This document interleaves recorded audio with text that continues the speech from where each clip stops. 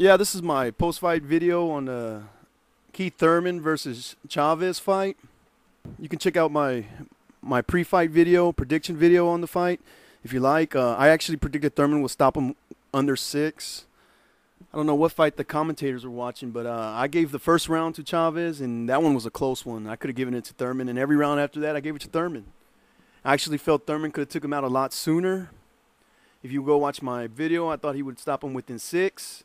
If you go watch some of Chavez's fights, he's fought nothing but bums, and he actually looks pretty amateur in those fights. He misses a lot, and he did the same thing tonight. He was missing a lot, but you got to give it to Keith Thurman because he was bobbing and weaving, moving. He was fainting, and he was looking great.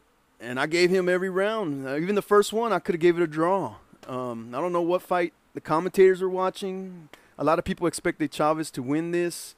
But I guess they didn't do their homework and actually watch his fights where he misses a lot. Like I said, in my video, pre-fight prediction video, he doesn't have real good depth perception. He's always missing. Sometimes the guy doesn't even have to move their head, and he swings, and they don't even have to move their head, and he misses. I felt Thurman could have stopped him a lot sooner. I must have seen this Chavez guy, his legs wobble 4 or 5 times before he actually got stopped. If all Thurman had to do was bring up the speed and just move the pace up, and he would have stopped him a lot sooner. And like I said in my prediction video, go check it out. This guy was going to be in shock when he went in the ring with Thurman because of the people he's been fighting. Thurman was making him miss a lot, but a lot of it could be just Chavez because he's really not that good. He's a pretty good boxer, and he does have power, but he misses a lot. I was watching his other fights. I watched about 4 of them, and he's not there, man. He's not ready yet for the big stage.